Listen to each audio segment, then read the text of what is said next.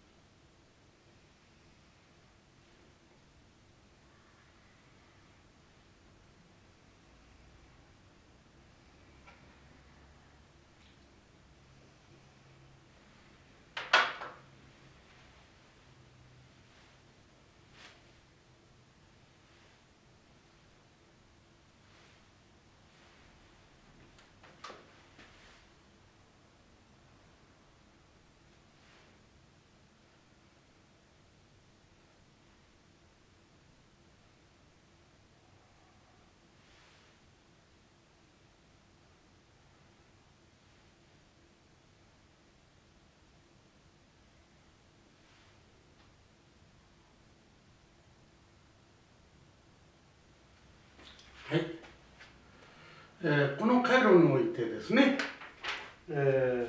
ここの抵抗は R です。R。ここは V。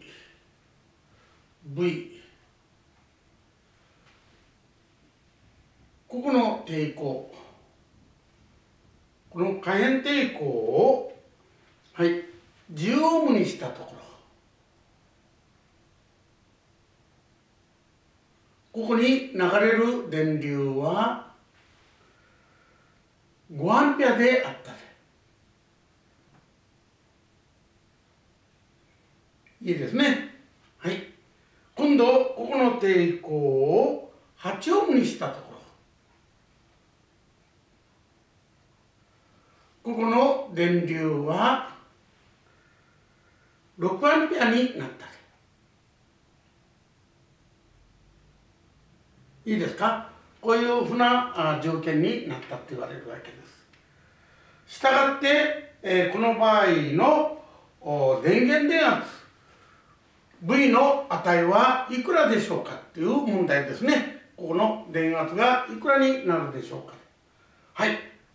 それではここから解いてみましょう。はい。上の式は、はい、V イコール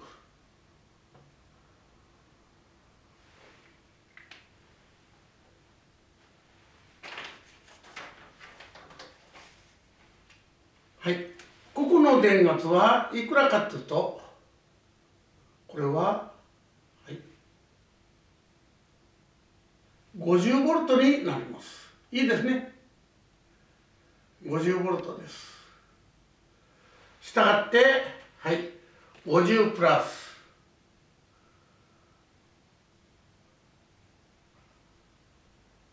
はい、5R。ボルトとなるで。すなわち、ここの電圧は 5R です。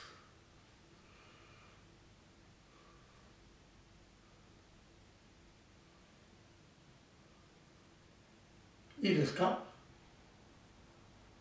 こういうふうになって、これがプラス、マイナス。ここは、はい、プラス、マイナス。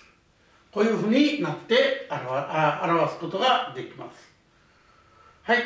では、今度、下の回路で見てみましょうね。ここは何ボルトかって言いますと、6、48、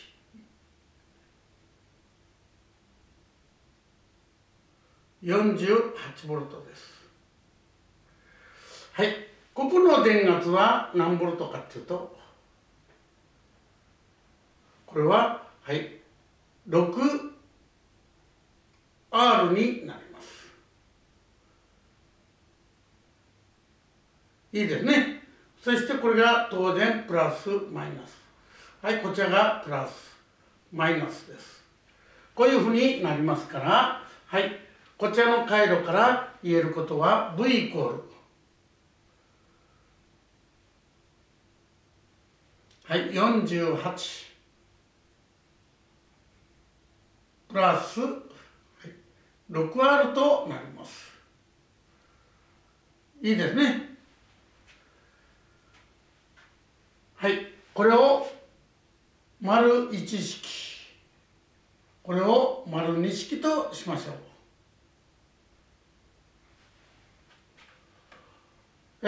この両式から、はい、これ見てください。V が同じですから、これはイコールと置いてみましょうね。はい、そうすると50、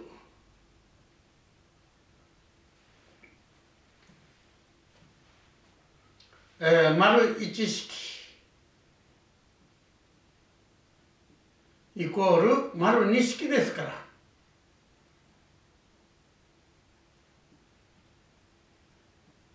いいですね。こういうふうに置きますから、はい、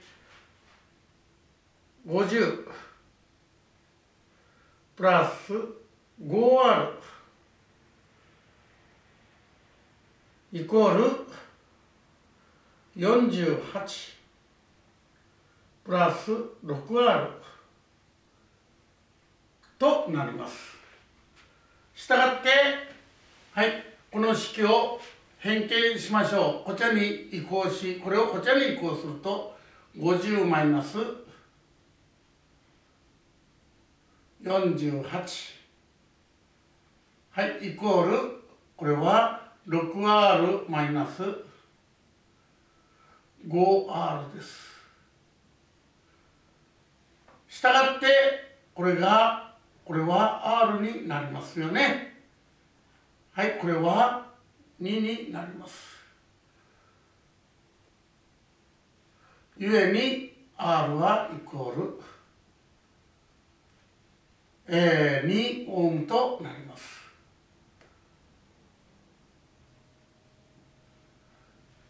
はい、この2をですね、丸1式または丸2式に入れれば求まります。すなわち R イコール2を丸1式に入れましょう。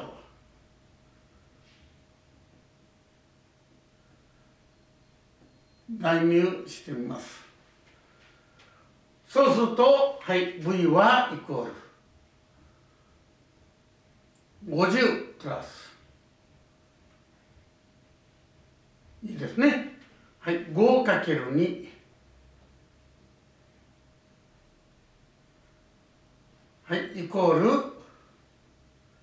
はい、これは10ですから、10足す50だから60ボルト。